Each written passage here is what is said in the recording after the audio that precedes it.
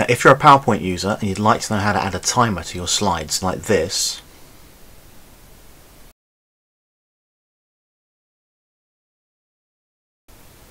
or like this,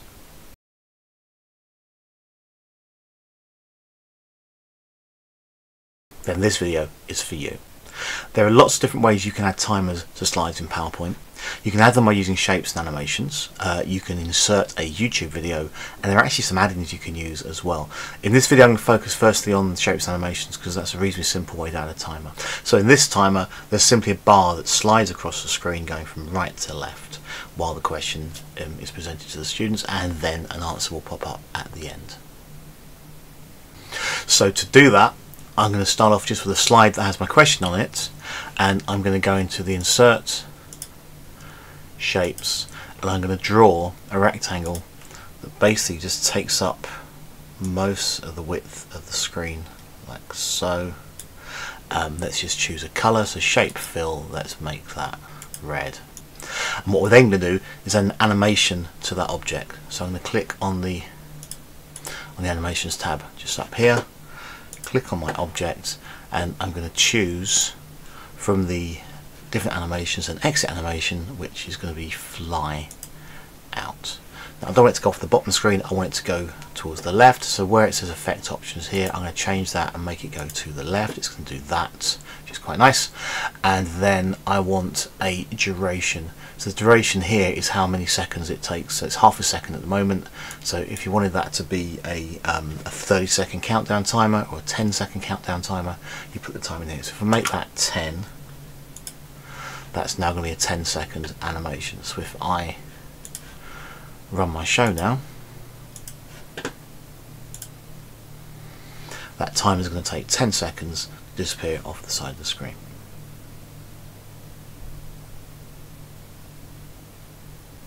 To make the answer highlighted, if you want to have that step as well, I went to the shapes again, so insert a shape, I'm going to insert a round rectangle over the correct answer, which I filled with no fill, and I made it red, and you can change the thickness there if you want to, like so.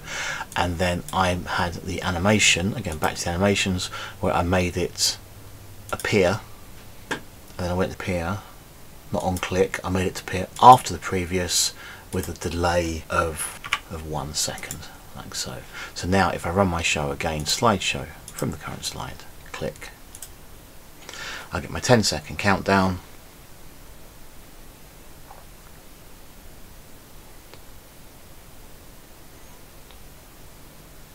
and then 1 second later the answer is highlighted. Here's another method. I'm going to have a countdown on the side of the screen as the numbers disappear. So I'm going to click on my insert the shape. I'm going to pick a shape, hold down the shift so I get a square, like so. Put a number in there, 5. Then I'm going to copy that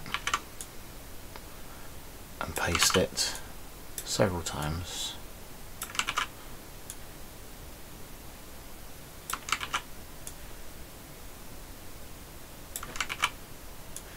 Like so. 5, 4, 3, 2, 1, 0. Obviously you could play with the colours. Let's fill these in. Let's go with that one's that one, and that is going to be blue, and that one is going to be green, and that one is going to be purple, and that one is going to be red, like so. So I've got my times there. I'm going to go to the first one here, go to the animations pane, and we're going to make that disappear. I'm going to click on that one there, click on animation painter,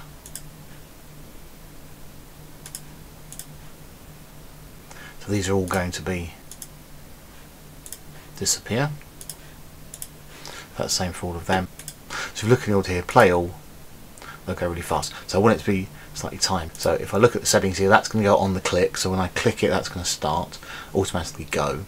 Then I want the others to have a delay of 1 second from each one. So that one's going to be start after previous with a 1 second delay. Then number 3 is going to be after previous with a 1 second delay, and so on.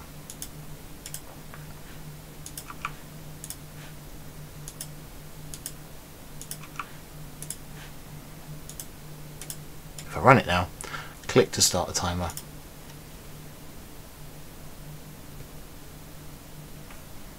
there we go. Now if you wanted to, you could stack these squares.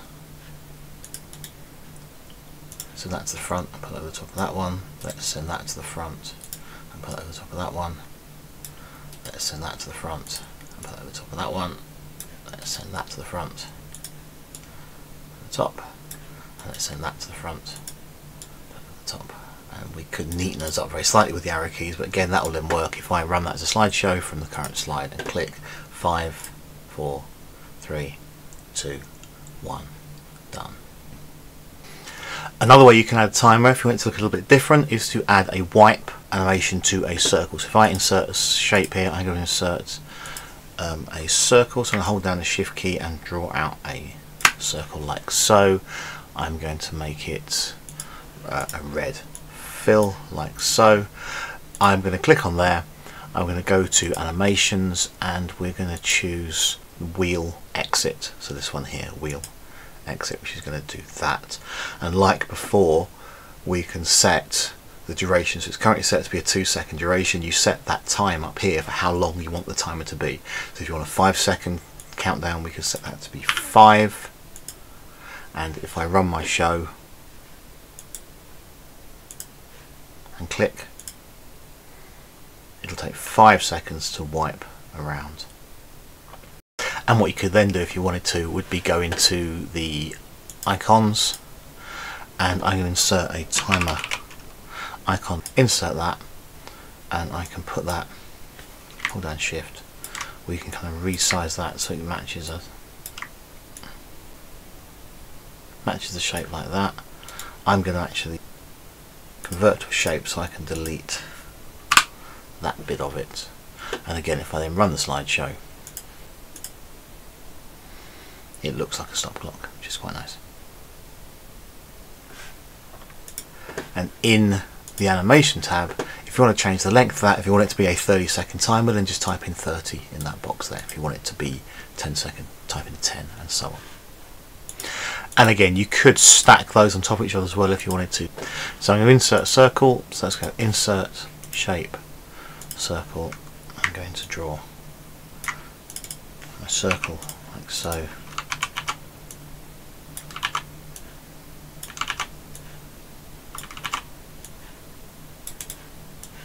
Like before, we can play around with the colours, so let's just choose the colours for a minute.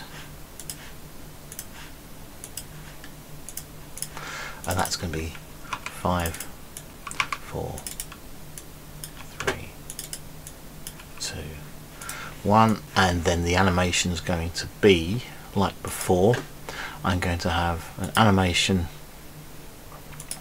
Animation is going to be a wheel, like so. Duration of 1 second. Click on this one and do animation painter, paint it onto there. I don't want that to be on click, I want that to be after previous.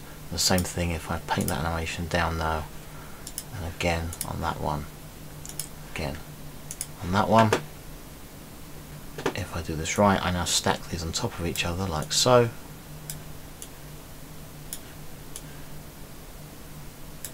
When I run the animation, I can go slideshow from current slide and click 5, 3, 2, 1.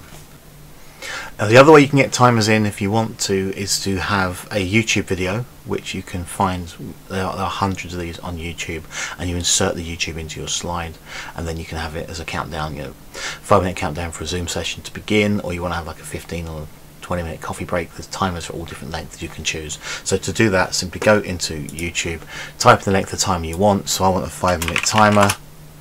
Let's find the timer. There we go, that's one I had just now. Click on there. There's my timer. I'm going to go to share, copy that address there. So I've got a new slide. I'm going to insert it to this slide. I'm going to go insert. I'm going to go over here to video. I'm going to go to insert video from online video. You paste in the URL into there. There's the timer, and just hit insert.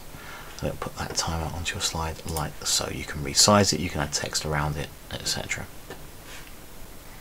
As a final thing, there are add-ins you can get for PowerPoint as well, which will provide you with timers. So if I go to File and Get Add-ins up here, you can search different add-ins, one of which is something called Break Time, and you can add that to your PowerPoint. Click Continue,